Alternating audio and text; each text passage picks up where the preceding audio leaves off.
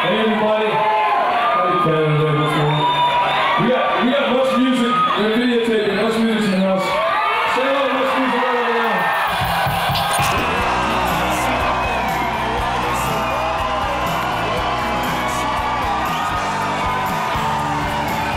Give it up for the Sheepdogs! What's up, boys? We got pretty drunk last night. They could be the next Rolling Stone cover. Rolling Stone magazine, what's that all about? We want to know if we won this thing or not. You got autographs on my guitar with the date on it? You won it. The first time that we ever played together was like right here. The whole house really vibrates when you're down here. It's very loud. I'm here with the Sheepdogs, and we're at their old high school. It's amazing how much this is still the same. Trip down memory lane. This is where we're playing tonight. It's the second sellout they've ever had, which is us, so it's pretty incredible. A lot of that was, you know, a great spot in our hometown. This is where it all happens, man.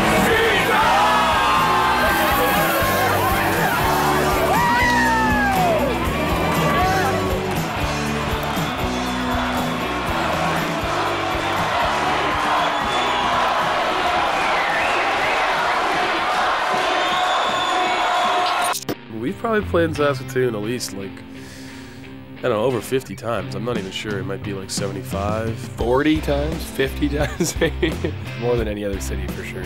Like Saskatoon is kind of a different animal being the hometown. And usually having to run around a whole bunch, going and seeing friends and family. It's sort of all the expectations surrounding that show in particular kind of made it unique. When we go into another city, we're usually a little bit more chill. That one was a pretty busy day as far as us tourist stops go.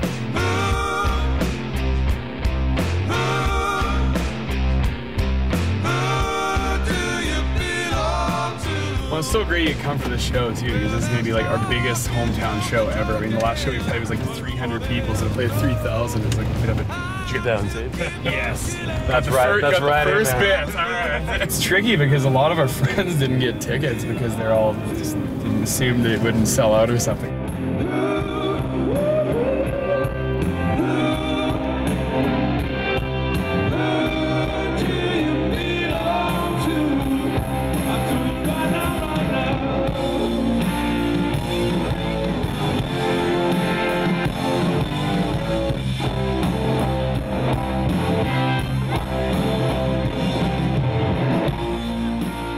Pretty damn hard to get a good breakfast in Saskatoon. Major cities have tons of places, but you know, that's why we like the Park Cafe, because it gives you some damn good, simple breakfast food. It's kind of a hangout for musicians too. And if you come here, you know, on like a Sunday after a show, you might see people you saw the night before and be like, hey, you know, we got pretty drunk last night, that kind of stuff. So. Have you guys ever had a restaurant specifically open for you before? No, but I hope this is the first of many. Anytime. I like the diner experience solo. Well, at least we got to be the first, so that's cool. Yeah. Well, I'm glad it was, you know, a great spot in our hometown. This is where we're playing tonight. There's the Besborough there. Right there. An old picture of Saskatoon.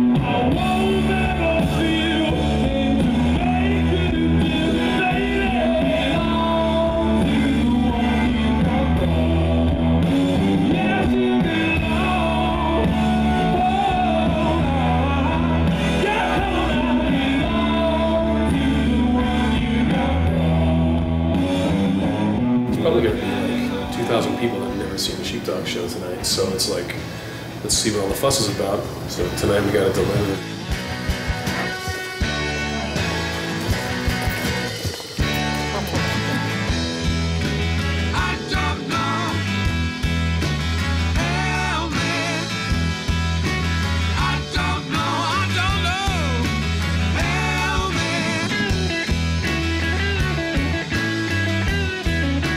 So we were just at the Park Cafe, which is on the west side. We cross over the river to the east side, where my parents live, in the Broadway area. And that's where we've been practicing the whole time we've been a band, so about 7 years. They've always let us jam in the basement.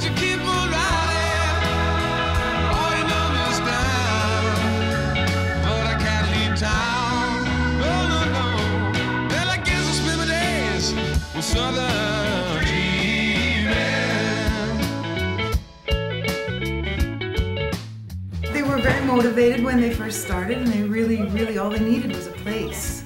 Young musicians have no money, but they have a lot of enthusiasm. So we said, you know, the basement is fine. We checked with the neighbors on both sides because the whole house really vibrates when they're down there. It's very loud. We've had lots of rehearsals here over the years because I play as well. Sheldon's a musician, yeah. They kind of grew up, or Sam kind of grew up with music in the house too, so it's just a natural step. I know that, you know, Sam's dad obviously was really excited to know that Sam was interested in playing music. His parents are also very cool about letting us jam and putting up with noise. It's like the first time that we ever played together was like right here. So we said, okay, that's too loud. You can go in the basement.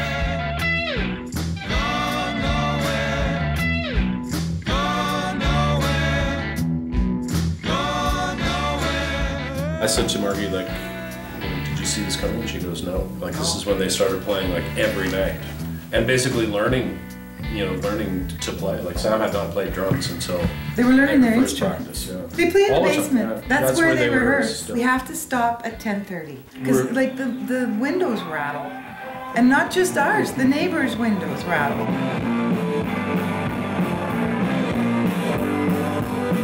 I love watching the crowd reaction when these guys play live because they really get the crowd going. That makes me very proud.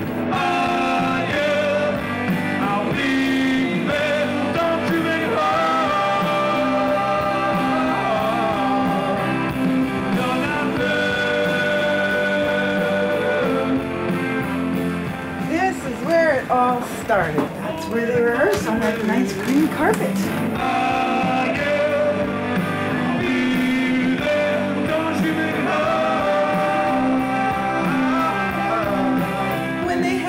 The country in a van that you know darn well is going to break down.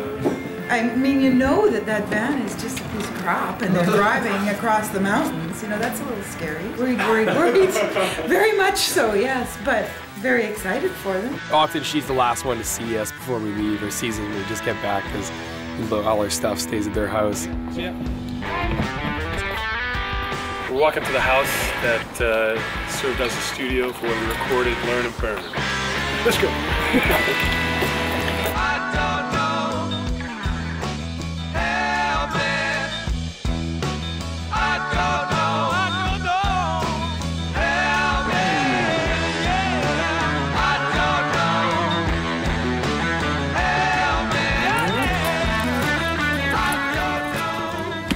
This is our buddy SJ. This is his place, and basically he was away with his band for the summer. He let us, I think Ryan was renting it out. We go way back. We all sort of met separately, and then we played a battle of the bands together once and kicked their asses. Yeah, that's right. The biggest thing about recording in a place like this is that basically it was Ryan's place for the summer. There's no time restrictions. I could come in the day, work all day. When these guys were done after work, they'd come in and do stuff. You probably actually see my work out this window. That's the one reason why I like the job, and then the second reason is because, yeah, they let me leave on tour basically whenever I needed to. Construction, shoe salesman, works with people with disabilities. I would say for the most part, like, all my bosses just kind of just really like their band, so it's never been a problem. We're more than full-time into just the music now. There's no more part-time jobs for us. Which is one of the greatest things that's probably ever happened to me, is being able to focus only on music and not have to worry about, you know, paying the bills or whatever with a second job. Thanks, SJ. Yeah, thanks, buddy. I'll see you out there. See you, SJ.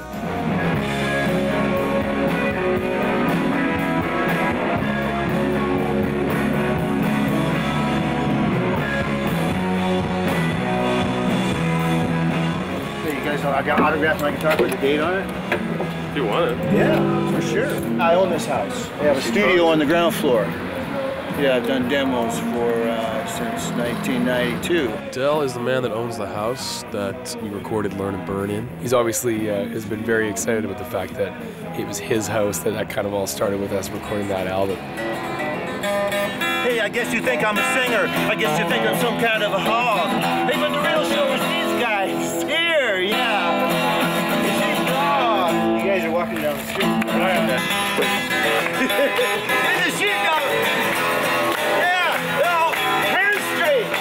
10th Street. You get posted on 10th Street. Yeah. This is a cool place.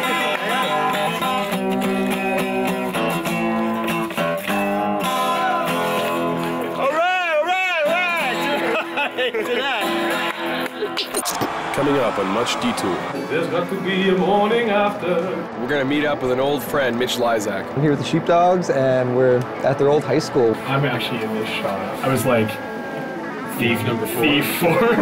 Then we're heading to soundcheck at the Besborough. It's only sold out ever once before. That was last summer, and so it's the second sellout they've ever had, which is us. So it's pretty incredible.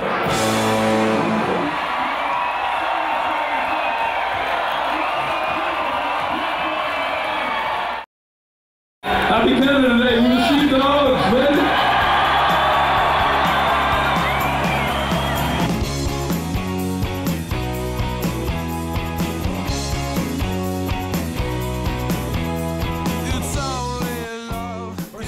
Don't you like pull around back or something? Yeah, I think you pull down here. Why don't you pull in here and then we'll I think there's we'll stuff, walk yeah, up I to the think you stage drive, and check it when out. I was last year. Pulling going on.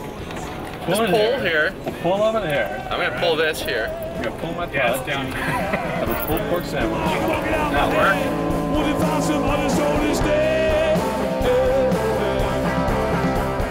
This venue called the Bez Gardens. It's only sold out ever once before. That was last summer, and that was the Roots. And we were all there watching the show. So it's the second sellout I think that they've ever had, which is us. So it's pretty incredible. It's a great honor to be only the second act to sell out the Bez Gardens. And just, stand on that stage and look out at all those people, reaffirming just the support that we have in Saskatoon. Meant a lot to me, especially being in our hometown.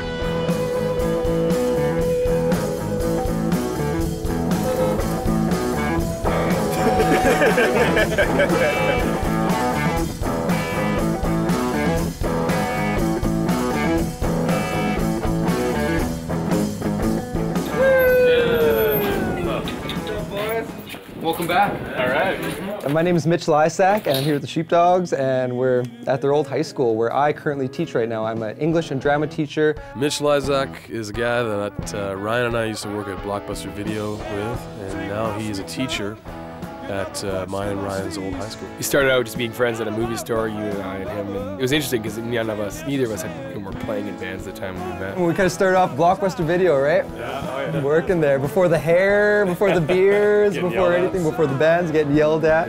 Is that grad photo around? Yeah, well, there's a bunch. We gotta go. Get out my way. Yes, I feel too good. Especially now when I'm old. Here's me, Ewan. I wouldn't set out to hurt anyone deliberately unless it was, important, like a league game or something. Dick Buckus. I was really into football, so. And Ryan's, the only difference between me and a madman is I am not mad. Salvador Dali. Oh, it's your musical pictures? Let's check it out, absolutely. Oh my god, that'd probably be super funny. It's kind of the arts theater at Hardy here, so it's where we do all the kind of art showcases and guitar classes, drama shows, and musicals. I'm actually in this shot. That's me. With your head cut off? Yeah, you can't see my head, but I was in this scene. This is Oliver. That might be me right there. I was like, thief number 4. Thief 4. There you go, Sound of Music. There he is, one of the Von Trapps himself. Ryan and I first met in grade 7. And we were in what's called Zone Band, where they get all the kids in different elementary schools. Forced them all into one big room where one band teacher's like pulling his hair out trying to get everyone to pay attention. We were in 2 different rows. We both played clarinet. We both played the Babe magnetic instrument. I mean, it was obviously a long process between being in grade 7 playing the clarinet and then being in a band together and everything that we've gone through since then. But that's pretty cool. It's the first place we actually met. We should go through to the guitar. That's right. Yeah, check it. Let's go the other way around. Okay, cool. There's a lot for me to learn. Try to trade me all his secrets. There's a lot for me to burn. Man, I should have. Room 9 is the music room, of course. We wouldn't have it starting off any other way. This is what you can do, students. You come into this room, you can walk out a sheepdog. I remember this stain. They tell you had to play. It took a long time for you to stop playing like that. Yeah, it would be like gigs. I'd be like, put my chair down and I'd walk. There's got to be a morning after. It's amazing how much this is still the same. Like really not much has changed. This is the Wall of Fame of people of various levels of fame. It just recognizes the graduates from Hardy that have excelled in their either the arts or the academics. The Wall of Fame is something that Ryan and I often joke about. I think we were joking about it way back in the early days of the band. I'd say the chances are looking pretty good that we might get in there. Watch out, various CFL players. The slogan of Evan Hardy is excellence in all things. So There's actually So rock stardom included? Rockstar included. All things. Excellent. All things. Every day I come in and like, I'll go get it. Yeah, excellent. All things. Enjoy the time there, boys? Yeah. Trip down memory lane. Oh, no kidding, eh? When I'm in Saskatoon, I'm in this area, and I'll come out and I'll go running on this field and stuff like that. I like this. This is what I'm talking about. In a town like Saskatoon, everything's very spread out. It's not like the big city thing where everything's jammed together. Look how much space there is just here in the middle of the city. Big sky. It's awesome. I love this. I really miss this. It's awesome. I'm getting worked up over here. It's always so weird because, you know, you leave a place for a long period of time, you come back and it looked basically the same. Yeah? Thanks a lot, man. Absolutely. Always. Thanks, man. Come here. Thank you. Always. We'll see you soon. Always good to see you. I'll get teacher. See you later, guys. See you, dude. Thanks, man.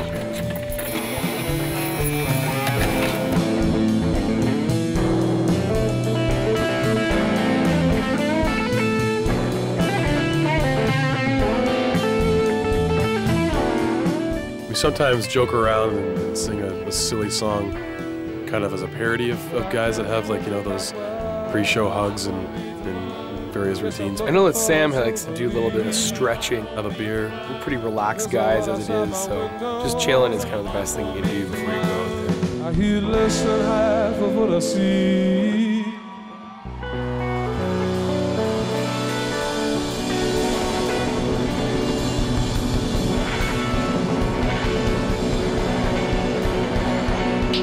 Next on Much Detour.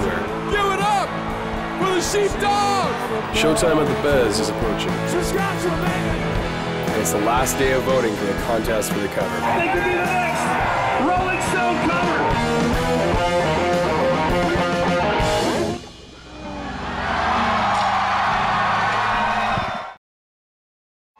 We're just about out of time. I just want to say thank you very much for coming to see us, the Sheepdogs, play tonight.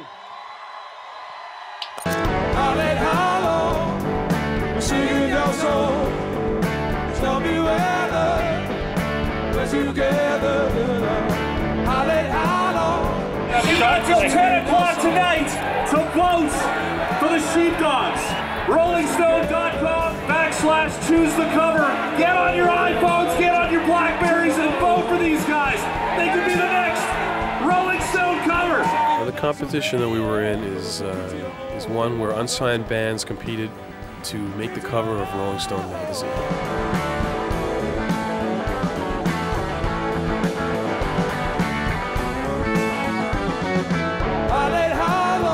Saskatoon is a beautiful city, but it's very isolated. It's far from media attention, Toronto and New York's and LA's and all that stuff. So when people do well and the city really supports them, they're really proud of their own. You know, we've seen it happen to other people, and we really felt the love from this whole competition. We'd have, like, you know, young music fans, but also, you know, people, 70-year-old grandmas that were going to the library to use the internet for the first time to vote for us. It's really cool how people can get behind something like that.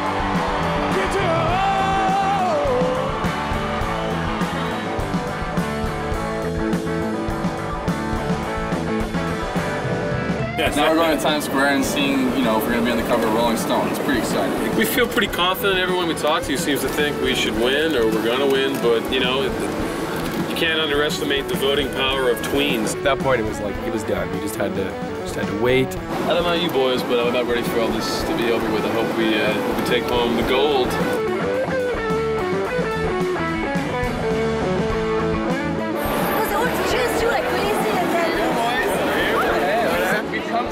To the end of our Do You Want to Be a Rock and Roll Star program with Rolling Stone and Garnier Fructis, and you guys have been through the gauntlet of rock and roll. We're really, really happy to say that Rolling Stone and Garnier Fructis are really presenting the Sheepdogs as the newest rock and roll star.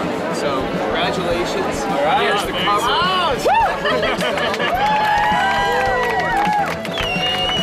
There's your billboard in Times Square. It reminded me of, like, winning the football championship in high school. It just had that awesome celebratory championship feeling.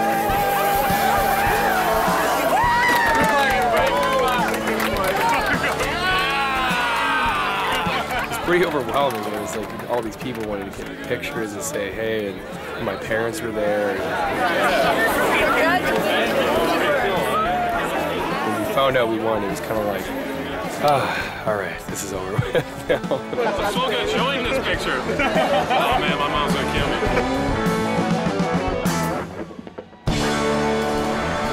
After we won, we went out and had some drinks. The whole weekend was surrounded by us doing something exciting and then going for drinks.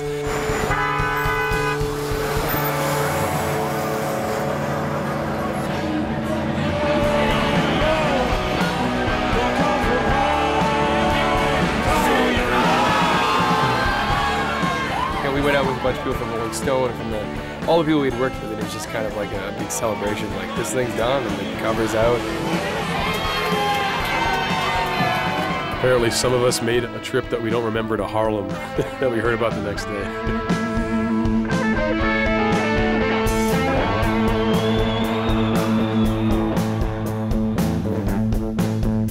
All right, we've done a lot of traveling lately. We don't get to spend enough time in our beloved Saskatoon. Thank you very much, people. This is a very significant show. It was the first show we played after the Rolling Stone competition began, and it was sort of like a homecoming of sorts. There was a lot of people at this show that you know, hadn't come to a Sheepdogs show before. It's coming back to Saskatoon and playing a show in kind of like basically the most beautiful venue in town. It was a really cool kind of homecoming. It was an easy choice for us to pick Saskatoon as our tour stop to be featured on the show. The whole competition was ending. It was Canada Day. It was just kind of like the perfect storm for what we knew was going to be just a great show and a great, you know, moment in our lives.